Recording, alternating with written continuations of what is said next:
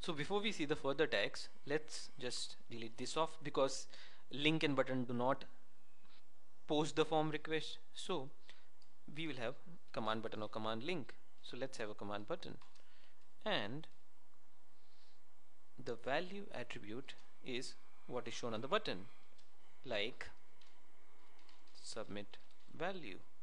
Okay, and action points to method name or maybe just the name of the page, animal bean dot save animal, and remove this bracket. Let's save this. So next we are going to consider the selection tags. So the first selection tag is select boolean checkbox. So let's now see the first tag, which is boolean checkbox. Select boolean checkbox. So this tag is used for representing either a true or false value. A singular checkbox will be displayed.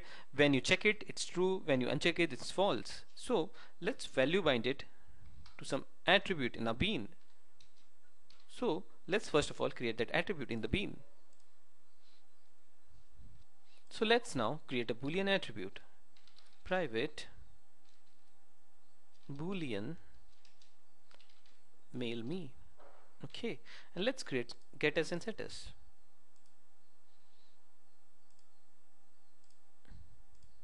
And over here, let's value bind this to the boolean attribute, animal bean dot mail me. Okay, and let's add some text over here.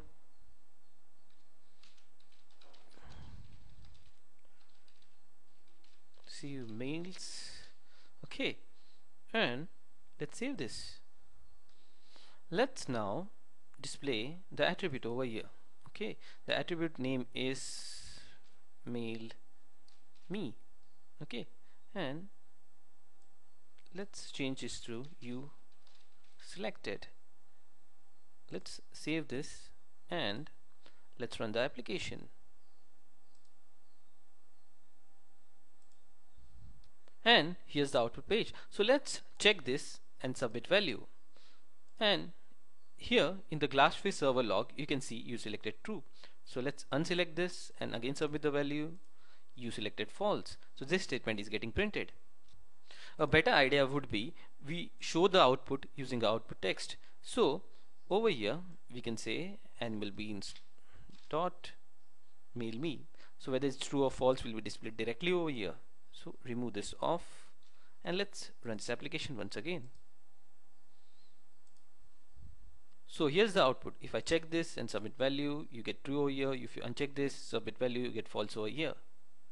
So the next component is select many checkbox. So this component over here, select boolean checkbox, only displayed a single checkbox.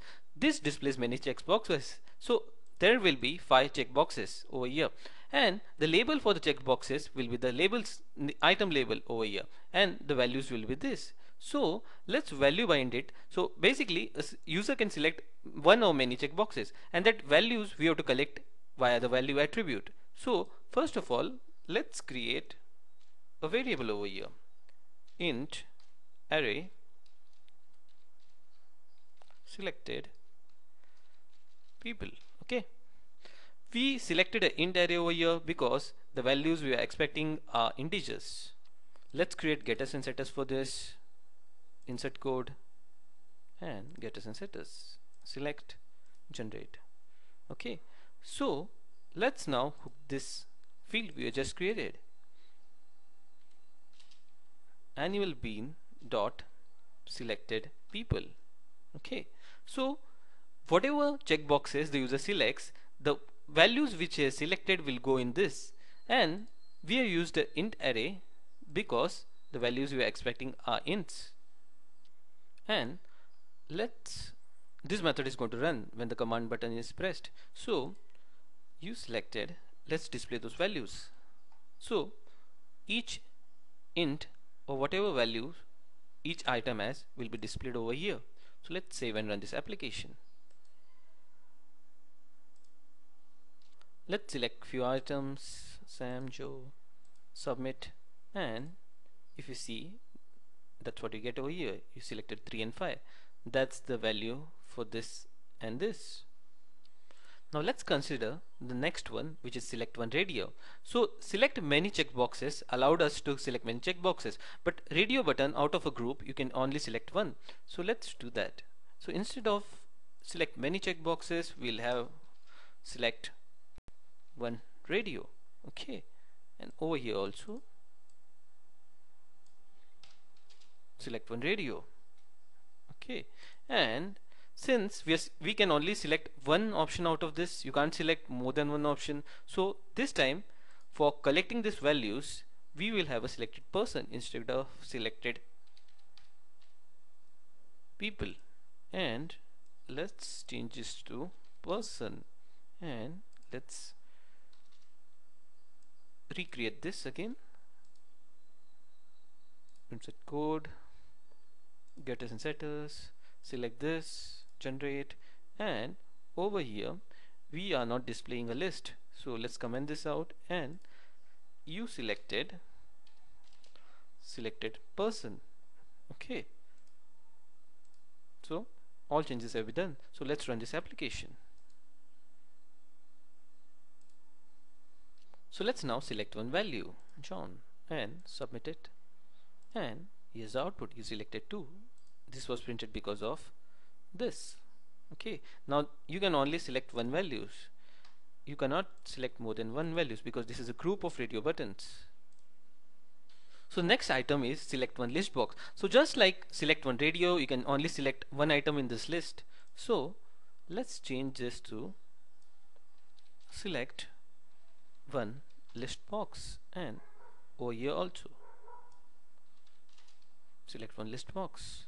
Okay, and remaining everything will work because we have assigned, for value binding we have assigned selected person, which is a singular attribute, and select one can only select one attribute, so it's singular over here also. Let's run this application, and here's your list. So you can select only single item, and let's submit the value, and if you see over here you selected 4. Now select many list box is similar to select one list box, only thing is you can select many values. So over here let's change this to select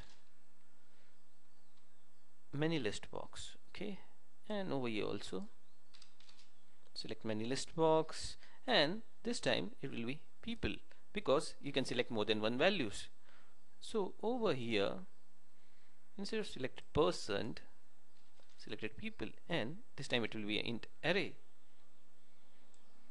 and remove this off, and let's insert new getters and setters, selected people, and over here instead of a singular person, now we are going to display a list because you can select more than one person. Let's uncheck this. So let's save the application and run it. And here's the output. So now I can press Ctrl and click more than one name, and then select submit values, and here are the selected values. Next item is select one menu. So it allows us to select only one item, and let's see an example for this. So select one menu, and over here select one menu. Okay, and again you have to change this back because it's select one, you can only select a single person, and over here let's comment this out and plus selected person, and let's change this to a person. Okay, this time it will be an int. So let's remove this off, let's regenerate them. Okay, so this time we are selecting a single person, and we are then displaying the person. So everything seems proper. Let's save and run the application. So here's the select one menu. You can only select single item because it's select one. So I select one item and submit value, and you selected 4. Now for this last item, select many menu, in Firefox you can't select more than one item, and it's not compatible across browsers. So let's not talk about this, and we won't be using this at all.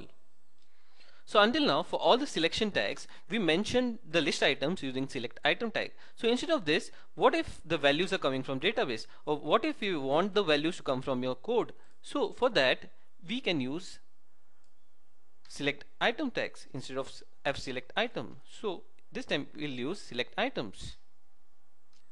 So instead of me writing everything down, let me just paste this up. So what I've done is, first of all, I created a class named person. So it's normal class, it's not even a bean. Okay, it has two fields, id and name, and a constructor accepting those fields, and getters and setters. In the animal bean class, we have a method named getPeopleList, which returns a list of these people. So we call the constructor, create the objects, put it in the list, and this list is returned. So over here, if you see the f select items tag, the value is bound to the people list over here. We do not need a setter because we are never going to set values from the page. We are just going to get the values. That's why we don't require a setter. So the getter gets all the values, or all the people, and to iterate through this list we use a variable named p. Now each p stands for a single person, so p.name is used for label and p.id is used for value. So each select item will be created with p.name and p.value as item name and item label. So you can imagine that instead of creating the person ourselves, we can take this data from the database and return this list, which will be bound over here, and which will iterate and create new select items. So let's run this example. And as you see over here, these items are from the people or the person class. Submit value, and here is the selected value.